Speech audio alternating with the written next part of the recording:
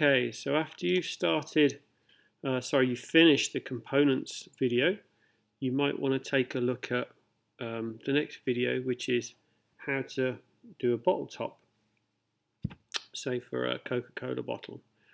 So we'll start off with a standard procedure, which is to create a new component, and we'll call it bottle top.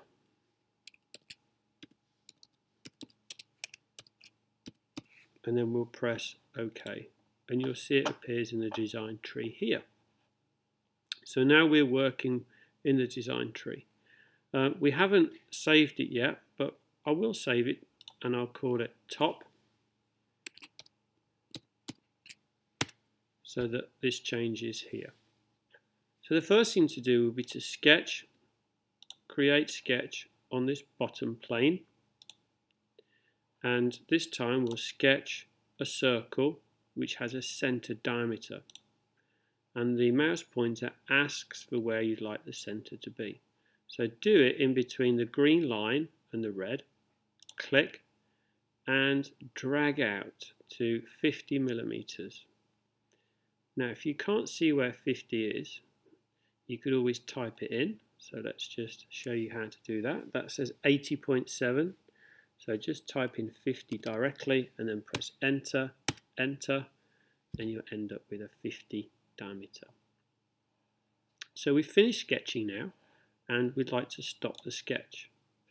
And if there's any problems, don't forget that we can double click back, and then we can change the diameter by clicking, and then if we wanted to make it 52 or 54, press enter and it will make it. So I'll leave mine at 54 and then press stop sketch. And we go back to the 3D view. Now of course a bottle top has got a thickness, so I'll create and I'll extrude that profile, and I'll drag it up to which seems reasonable for a bottle top for me, within proportion if you like, and press OK. Now the top of the bottle has got a round edge. It would never be sharp. So we'll move along to the next menu, and that's called modify, and this one's called a fillet, and it's asking me in blue, look, for an edge, and I'll just click on that top edge, and I'll test it first with 2 millimeters. So I'm just pressing 2, and actually that's okay. That's not too big and it's not too small. So now I'll press OK, and I can press home, and that brings it into view. Now you'll notice that when you turn a bottle with your fingers, it's got these little edges, so it becomes easier. And I'll show you what I mean. Go to sketch, go to create sketch, and this time I'm not going to choose a plane, I'm going to choose a face. So I'm going to sketch on this top surface, and that swivels round to offer me where I'd like to put my sketch. This time I'm going to sketch a circle with 2 points. So first of all it asks me where I'd like to put the center, and I'll zoom in and I'll click, and then I'll drag out and I'll just cut into the edge like that, and then I'll stop the sketch. I can stop it there as well. Now when I press home, you'll see what I've done, and I can use the pan and then click and drag, zoom in a bit, and you can see where I've done this sketch just on the top. Now what I'd like to do there is I'm going to press escape, because you can see the mouse pointer is still in pan mode. Press escape, and then I'll go to create, extrude that profile, and I'll extrude it down. And Fusion will automatically, as it goes through the material, recognize that you want to cut it. So I'll go all the way through, just to pan out, zoom out, all the way through there, and I'll cut into the side. Now I wouldn't want to do that all the way around this surface 30 times. So there's a way of doing it. So go to create, go to pattern, and go to circular pattern. Now it's asking me for an object that I'd like to make a pattern from, and of course it's that extrusion.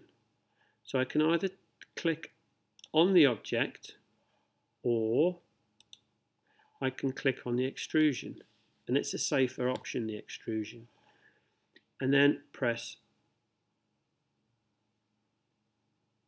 It's asking me, sorry, for an object, an axis, which I'd like to turn it round. So select the axes and select one of these here. And as you can see, it's brought in this diameter, if you like, of where you're going to put all these different patterns. And it's asking you for a quantity. Well, at the moment it's put 3. So if I just put 4 and up the number, you can see them ghosting in. Can you see them here, here, and here? So if you keep upping the number, you can obviously type it in. You'll get to a point where you'll press OK, and it automatically puts in the pattern. So there you go. And you can turn and you can see. Now then, those are the basics. Now underneath there's got to be a hole, otherwise it wouldn't be able to screw onto the top. So turn it over and then go to Sketch, Create Sketch on that base. Just going to move it to the middle so it's easier, and then go to Sketch a center circle. Click on the middle, then drag out close to the edge and say Stop Sketch. Now you can see that I can create and extrude this circle, and I can go down. Now how deep am I going? Well, the best thing to do will be to have a look at a side view and then just click and drag all the way through and press OK.